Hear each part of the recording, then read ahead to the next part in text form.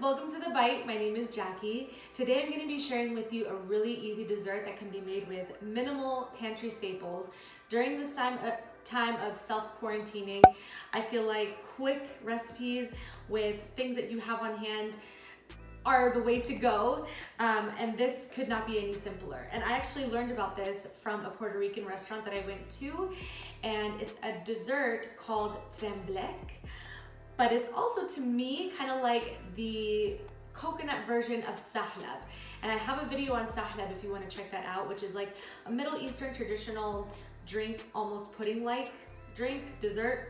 Kind of a mixture of the three, and that's pretty much what this is, maybe a little bit thicker. It can be eaten warm, it can be eaten cold, straight out of the fridge. I love it. And it's great because we are fasting for Lent right now, so no meat and no dairy until Easter. So this works perfectly for us.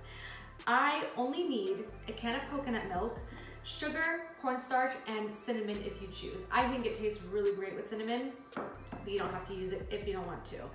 And of course, you're gonna need a saucepan to put it all together.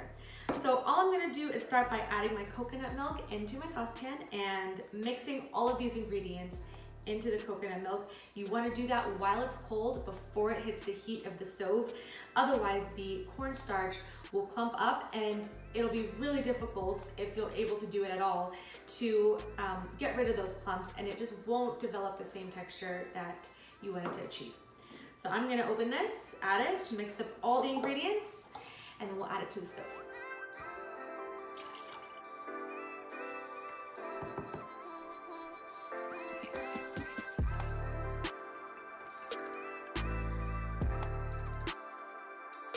Everything is mixed in. I made sure that the cinnamon and the cornstarch are not in clumps and that the sugar is not sitting at the bottom. So now we can head to the stove.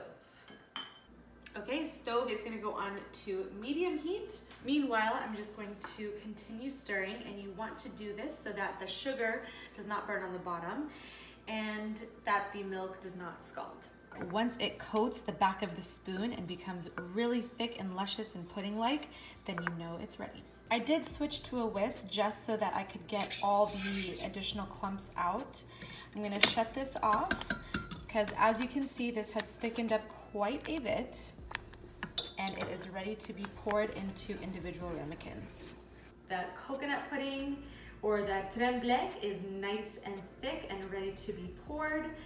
I do want to mention, if you don't want to use full fat coconut milk like I did today, you can use reduced fat and it will work out just as well. Maybe it will end up being a little bit thinner.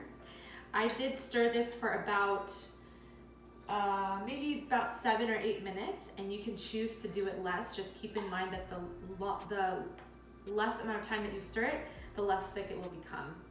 And then I switched to a whisk just so that I can get out any additional clumps that just so happen to pop up. But yeah, this is it. So I'm going to store these in the fridge, but I want to let them cool for a little bit before I put them in there. And when I do, I want to cover them with plastic wrap and make sure the plastic wrap is touching the pudding itself, just to prevent any skin from developing on top. Kind of like how I mentioned in my previous chocolate pudding video. It just makes it a lot smoother, and I just prefer the texture that way. I'm gonna taste one from over here just so that I don't mess any of these beauties up. So I'm gonna taste this. And by the way, totally kid friendly. My daughter loves this stuff, hot and cold. Okay.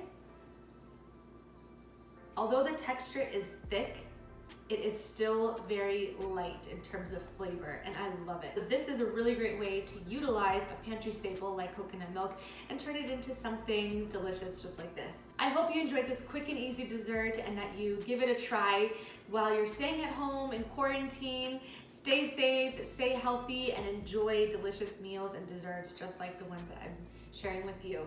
Thank you guys so much for watching. Don't forget to give it a like and subscribe to the channel while you're here. And we will see you next time on The Bite.